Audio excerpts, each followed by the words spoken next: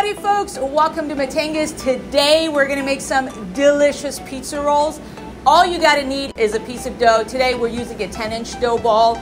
Any kind of dough you can make depending on the size of the pizza roll you're gonna make. We're going to roll out the dough, we're gonna stretch it. We're going to cut it into 4 pieces. Create a classic pepperoni pizza rolls. So today we're just gonna use mozzarella cheese and pepperoni.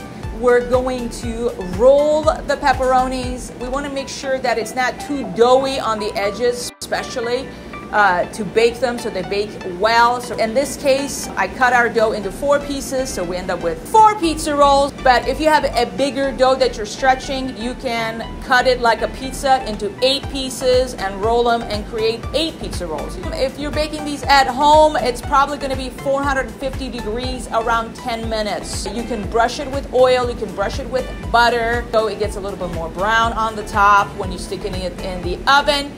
You can dip it in marinara and ranch. You can eat it as is, but obviously here at Mattengas, we love our Texas ranch, which is our fresh basil and fresh garlic ranch. Our cilantro and jalapeno ranch, delicious, goes perfectly with these pepperoni pizza rolls, but obviously the regular ranch will go too. But I hope you get to try these at home with the family and let us know what you think.